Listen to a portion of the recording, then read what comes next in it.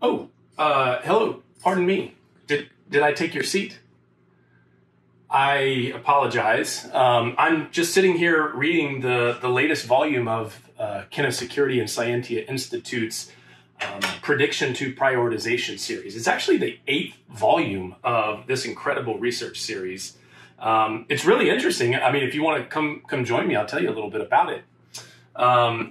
You might be wondering why I'm sitting here enjoying a nice glass of V8. Well, we call this series P2P. This is volume 8, so this is affectionately known as P2P V8. And like V8, it's actually packed full of nutrients that are great for the performance of your vulnerability management program.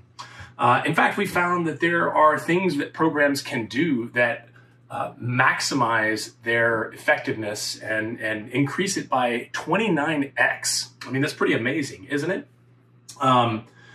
If you want to know more, I would say sit around. I'll pour you a glass of V8, and I'll let my colleague Jay Jacobs tell you a little bit more about this incredible report. Oh, hello.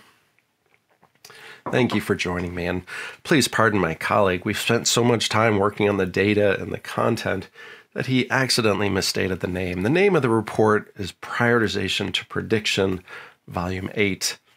But after all, what's in a name? Does a rose by any other name not smell as sweet?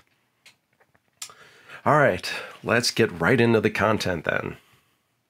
As mentioned, this is Volume 8 of a series of publications that we've done with Security, looking at vulnerabilities, the management, the way they occur, the timelines, the role of vendors and remediation.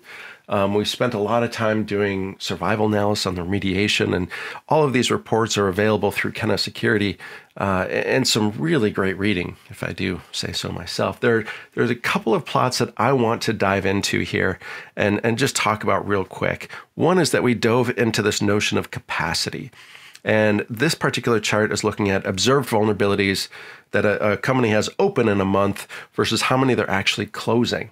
And when we look at this, what we see is about 15% is the median. The straight middle 50% are closing less than 15% of their vulnerabilities per month, and 50%, half the companies are closing more. Each blue dot here is a real life organization, and we're looking at their real vulnerability scan data over time, trying to get a sense of what's being remediated and how. The final chart I just want to touch on real quick is that we looked at strategies, and we computed an exploitability score that we go into in the report, and we looked at different strategies and the computer and exploitability score for the vulnerabilities we saw open.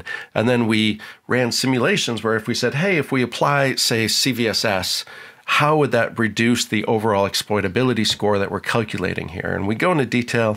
Exploitability is based on EPSS, which is an emerging standard trying to look at forecast something being exploited in the first year of publication right now.